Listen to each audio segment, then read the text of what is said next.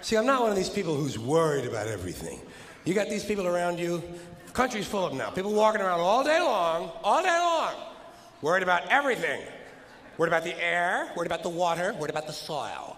Worried about pesticides, insecticides, food additives, carcinogens, worried about radon gas, worried about asbestos. Worried about saving endangered species.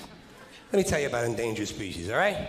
Saving endangered species is just one more arrogant attempt by humans to control nature. It is arrogant meddling. It's what got us in trouble in the first place. Doesn't anybody understand that? Interfering with nature. Over 90%, way over 90% of all the species that have ever lived on this planet, are gone. Whoosh. They're extinct. We didn't kill them all. They just disappeared. That's what nature does. They disappear these days at the rate of 25 a day, regardless of our behavior, I mean. Irrespective of how we act on this planet, 25 species that were here today will be gone tomorrow. Let them go gracefully. Leave nature alone. Haven't we done enough?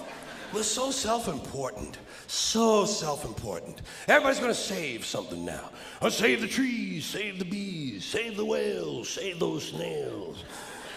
And the greatest arrogance of all, save the planet. What? Are these fucking people kidding me? Save the planet? We don't know how to take care of ourselves yet. We haven't learned how to help one another. We're going to save the fucking planet? I am getting tired of that shit. I'm tired of fucking Earth Day. I'm tired of these fucking self-righteous environmentalists. I'm tired of these white, liberal, bourgeois, liberal, white people who think the only thing wrong with this planet is there aren't enough bicycle paths. Trying to make the world safe and clean for their Volvos. And I'm really sick of these rock stars and movie stars gonna work off their cocaine guilt by saving a forest somewhere. Besides, there's nothing, first of all, the environmentalists don't give a shit about the planet. They don't care about the planet. Not in the abstract, they don't. You know what they're interested in? A clean place to live. Their own habitat. They're worried that someday in the future they might be personally inconvenienced. Narrow, unenlightened self-interest doesn't impress me. Besides, there's nothing wrong with the planet. The planet is fine. The people are fucked. The people are fucked. Compared to the people, the planet is doing great. The planet has been here for 4.5 billion years, all right? 4.5 billion. We've been here, what, 100,000? Maybe. 200,000? Maybe. And we've only been engaged in heavy industry for a little over 200 years. 200 years versus 4.5 billion. And we have the conceit to think that somehow we're a threat? That somehow we're going to put in jeopardy this beautiful little blue-green ball that's just floating around the sun?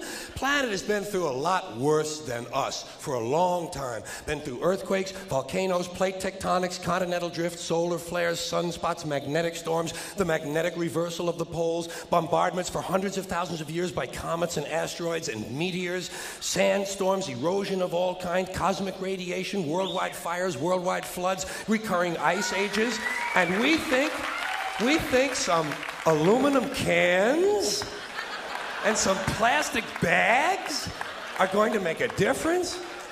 Planet isn't going anywhere. We are. We're going away. We're going away. Pack your shit, folks. We're going away. And we won't leave much of a trace either. Thank God for that. Maybe a little styrofoam. Maybe a little styrofoam. Planet will be here and we'll be long gone. Just another failed mutation. Just another closed-end biological mistake. An evolutionary cul-de-sac. Planet will shake us off like a bad case of fleas. A surface nuisance. You want to know how the planet's doing? Ask those people in Pompeii who are frozen into position from volcanic ash. How the planet's doing. Want to know if the planet's all right? Ask the people in Mexico City or Armenia or 100 other places buried under thousands of tons of earthquake rubble if they feel like a real threat to the planet this week. How about the people in Kilauea, Hawaii, who build their homes right next to an active volcano and then wonder why they have lava in the living room? Planet is going to be here a long, long, long time after we're gone, and it will heal itself. It will cleanse itself, because that's what it does. It's a self-correcting system. The air and the water will recover. The earth will be renewed. And say, if it's true that plastic doesn't degrade, well, the planet will simply incorporate plastic into a new paradigm, the Earth plus plastic. The planet doesn't share our prejudice towards plastic. Plastic came out of the Earth. The Earth probably sees plastic as just another one of its children. Could be the only reason the Earth allowed us to be spawned from it in the first place. It wanted plastic for itself. Didn't know how to make it. Needed us. Could be the answer to our age-old philosophical question, why are we here? Plastic. Assholes.